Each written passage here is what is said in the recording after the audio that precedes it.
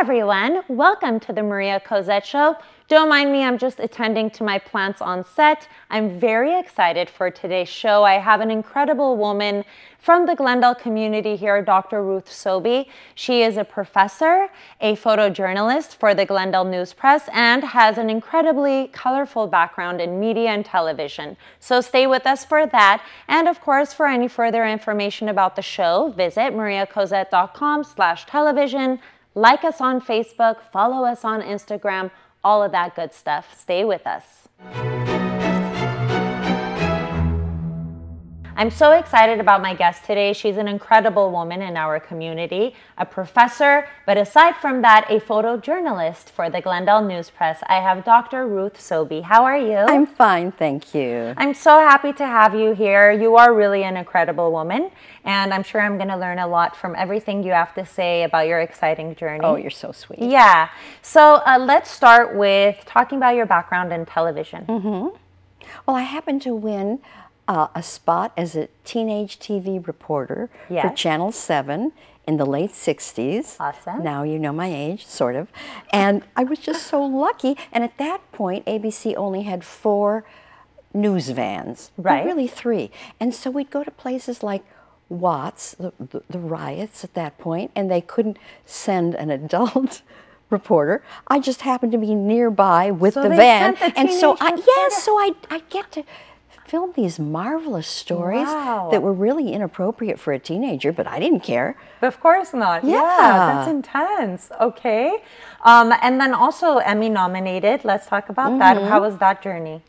Well, I was nominated for a local Emmy, but I'm really proud of a half-hour short film that I produced for the American Film Institute when I was going there, and that received the National Student Emmy. I was just thrilled to get that. I'm sure. And what was the whole process in creating that piece? Well, that was considered my Master of Fine Arts degree work. Yes.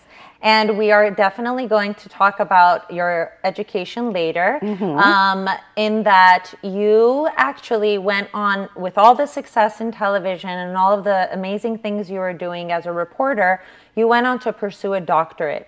What fueled your drive to do that? It was a very simple answer, and that is, at that time, women didn't have a long career in front of the cameras. I see.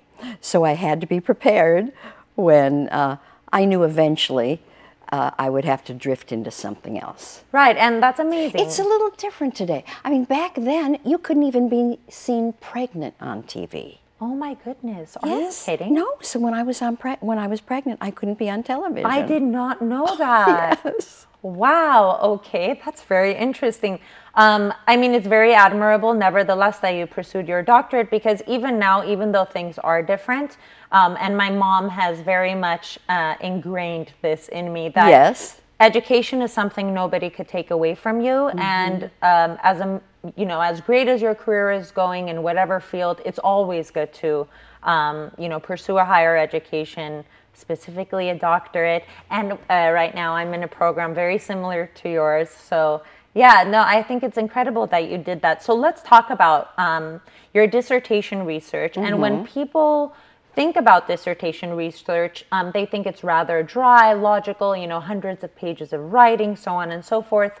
But you managed to receive awards for a 20-minute documentary that you produced based on the research and topic of your dissertation. So let's talk about that. I called it From Homeboy to Schoolboy. Okay. Where gang leaders were chosen, picked out, found to go through a 4-year academic program at Cal State LA. Okay. And the thought was to turn their street smarts, and they were smart, into school smarts.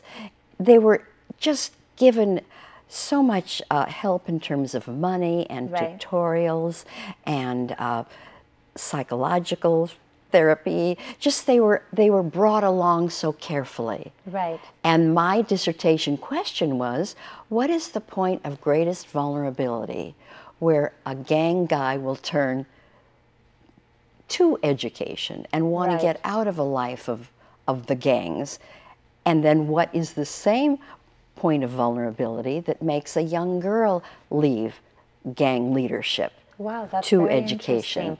And what did you find at the end of your dissertation and your findings and your recommendations and all of that? Because I followed these kids in a 9-month program of what was called Power Builders, just to get them up to the point of Chicano activism, really feeling good about themselves and their backgrounds. Right. And well, what I found eventually then was that with a young man, it was if a good buddy was shot and killed right near him or incarcerated for life. And it could have been him so easily. Right. Just a quirk of fate that it wasn't him. And then with the girl, it would often be when she got pregnant. And she didn't want a life of gangs for her baby. Right, right. And at that point, they really were willing, even though the gang life was very profitable, they were dealing in drugs and weapons. Right. And I had some of those kids on the show showing me their weapons. Oh, wow, interesting. Interesting. Yeah. I'm sure your dissertation chair, everyone was excited to see something entertaining, right? For a change. And it was my dissertation chair that suggested, why don't you do a video along with your dissertation? It was her idea. Yeah, that's so as awesome. I said, when I defended it, everybody had popcorn, and I showed them my video. I love that. I love that. And so being in, education now, being a professor and an incredible writer and photojournalist and all of these things together and having the experience in media, have you found parallels between the two industries in education and media? Sure, you have to be a good communicator. Yes, and all since communication. I teach English 101 at Glendale Community College, that's freshman composition. Right. And with a great majority of my students, English is their second language. I see. And so I have to communicate with them so that they can best communicate in conversation, on the page. Right. And it goes very much together. Right. And I'm just curious, for that level of students, what do they gravitate towards? Do they like writing certain things as opposed to others? Are they into creative writing? They want to be creative. What do they enjoy? They do want to be yes, creative. Okay. and they'd like to write creatively. And I teach argumentative writing, right. which having a thesis and defending your thesis with supporting detail, and they think that can be kind of dull. But I'll say no, you can get very creative within the framework of an argumentative essay. Right, right. I love it. Well, we have a lot more to chat about. I am here with Dr. Ruth Sowby. Please stay with us.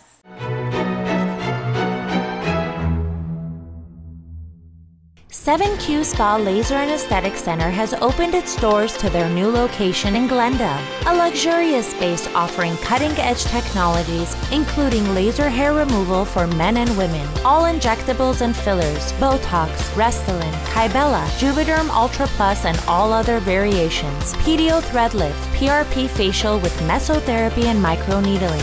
Visit their new location, 7Q Spa Laser and Aesthetic Center.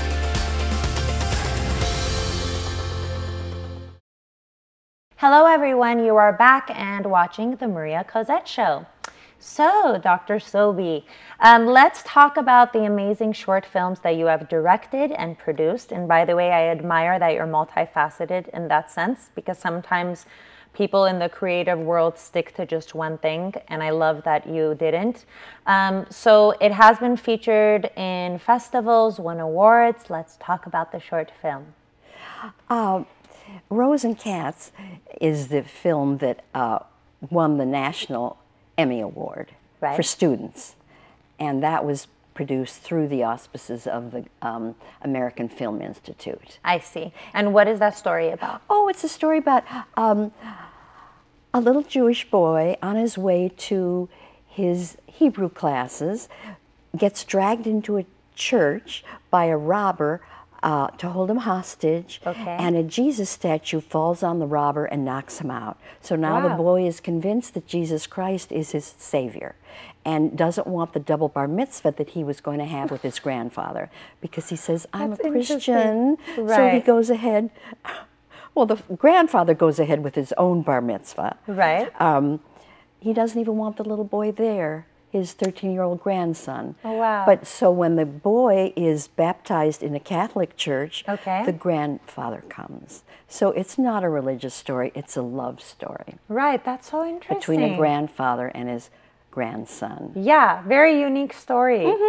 I wrote it with my sister. She's. Really? I have to give her the greatest credit on the writing. Well, yes. you're very lucky to be working with your sibling, because my sister is an incredible artist as far as drawing, but everything else she's just not about it. Singing and television, not about it. Amazing at very many other things, but yeah, you're lucky to be working with her. I loved it. Yeah. Yes. So what about, you know, let's go back to your professorship a little bit, because I'm very interested to hear about some assignments that you give. I know that you have a specific one called the letter to the editor. Yes. So let's talk about that. I love to drag the kids away from the ivory tower. I want kids to have practical experience. Right, very important. And so I do have this letter to the editor project. Primarily, we aim for the Glendale News Press, but we could try the LA Times, we could try El Vaquero, the school newspaper, and it's where they take an issue that's important to them, and they write about it. In their first paragraph, they name the issue briefly, and then they talk about their opinion, and I want them to get very, very opinionated and very strong. That. Well, they'll talk about like parking at GCC or the food in the cafeteria. I mean, some of the subjects are heavy, some are a little light. Parking is always a problem for every student everywhere. That's so funny. They love to talk about that. Yeah, so they're passionate. They're all about it. Oh, they're very passionate. Yeah. Yes. Very nice. And so the kids, yes, tell me.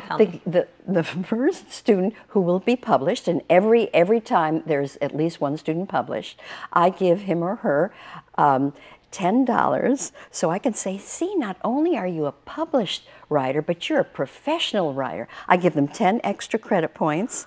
With that this is awesome. They get published in everything? Project, and they get extra credit, and they get money, and they get published. And that's incredible. They're so excited to have their words out there in the community, maybe making a difference some way. What an amazing teacher you are. Well, they really get excited. I love, because I'm excited, so I love to see them excited. Yes, of course. I know.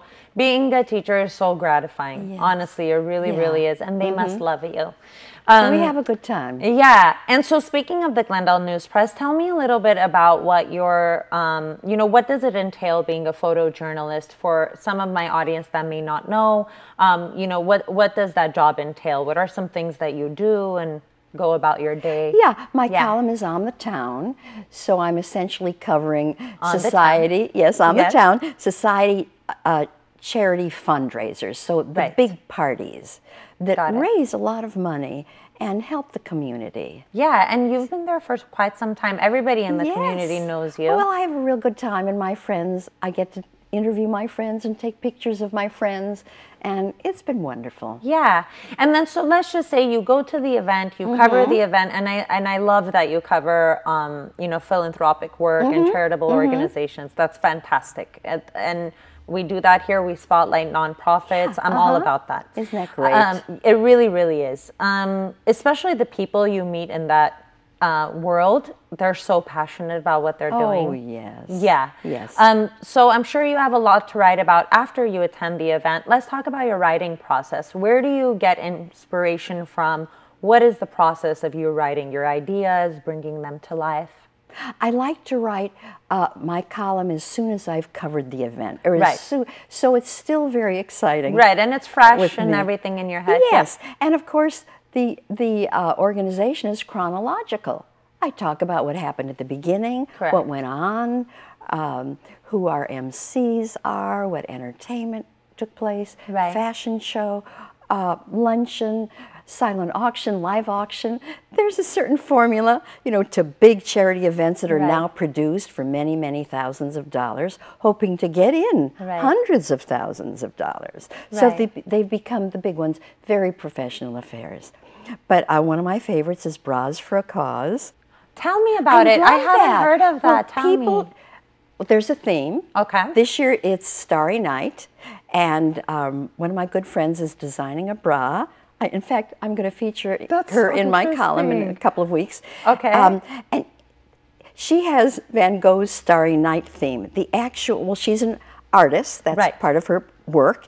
And so she has the little flowers and the, I don't know if you're familiar with that Yes, work, but absolutely. it's the flowers. Yeah. And so she has that covering the bra, as well as she has that golden person replica from the Americana, because she said, I had to turn it into Glendale somehow, not just Van Gogh. Right. So she has, it's really beautifully artistic. She has that golden man statue, little version of it Right. on the bra. Right. And she's hoping that people will bid on it and it'll earn a lot of money for cancer awareness in women. Okay, I feel Breast like cancer awareness. Yeah, because you have to get creative with nonprofits and fundraising. Yes. That's awesome. Kathy Lefkowitz was the real mastermind behind this idea. Wow, and she's very in cool. Seroptimus. So it's put on by Glendale Seroptimus. Oh, fantastic. And I know my sister knows you. You're involved very much in the community and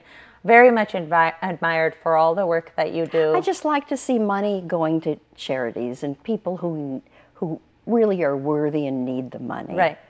Absolutely. And so, I ask this question to all my guests, and for somebody like you that's been so successful in so many different fields, I'd love to hear what you have to say. Why is it important to have a creative outlet? Well, I think there can be creativity in everything we do. Certainly raising children, being a spouse, going to Ralph's. That's true. But I like to do a lot of different things. I mean, that's part of being creative, I think. Right. So that's why I've gotten into, when I drifted away from news, but I'm back in it now as a photojournalist. Right. Then I started producing my little vignettes, my short films, and then, Right. then eventually a longer film. And I like the school base. That often has been my platform to produce something, because schools Interesting. don't discriminate Right. on the basis of age, gender, ethnicity. Right. You It's pay very your much tuition, inclusive, and yeah. you can do what you want, within their guidelines, obviously. So I've loved that. I've gotten to do what I've wanted to. I put my money in many cases, or other people's money, into my projects, but Right. a lot of the basis has been schooling through a school. Yeah, and I love that you've integrated the two worlds so well. Yes. Yeah, Well, weaving them into one another, your dissertation research, your, production experience, all of that kind of married into one thing. It's beautiful. I'm a schoolgirl. I mean, I'm a professional student, so I just love the combination Yeah, no, of it's education beautiful. and media. And also, I think part of my creative process is trying to have something that scares me every day, something That's to do that fantastic. scares me. Right. And And so- that way you grow. Well, that's why I've done Yeah. some stand-up comedy very recently. You have? And I debuted at the Ice House. Oh my This is through goodness. Richie Lees, who is the owner of Comic Cure. Okay. And so many of the shows he MCs, or is the comic within, Right.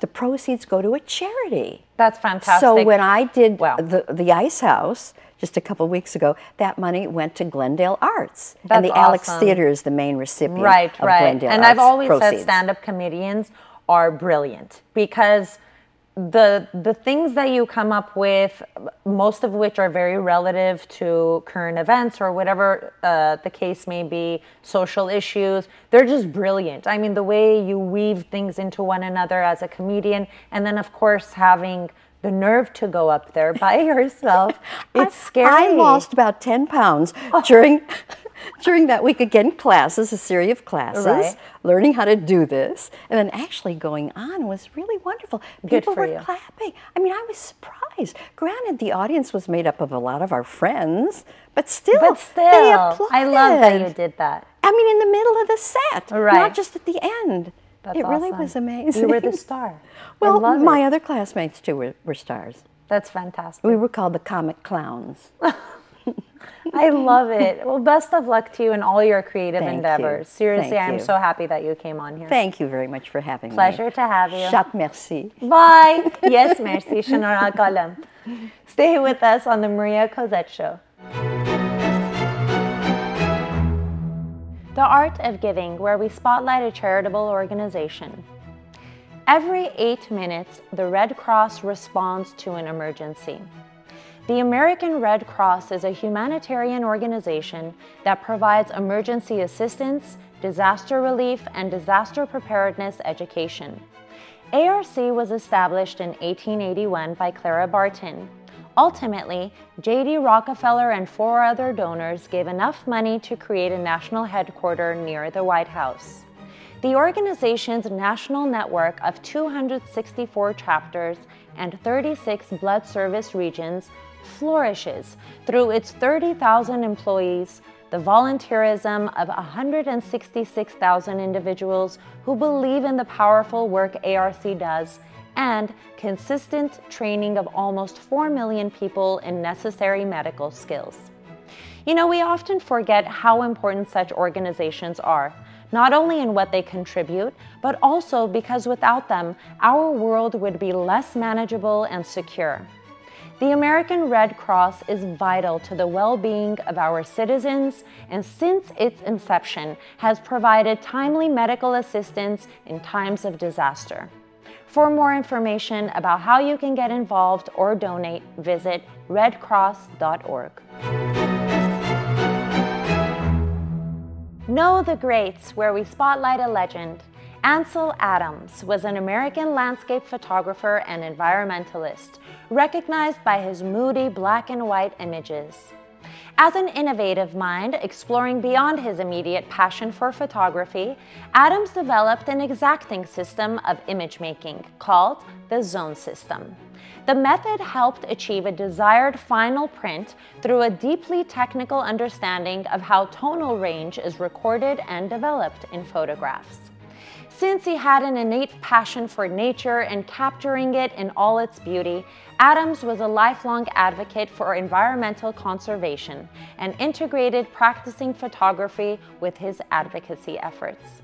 He was given his first camera at the age of 12, and his first visit was the wondrous beauty that is Yosemite National Park, one of my favorites.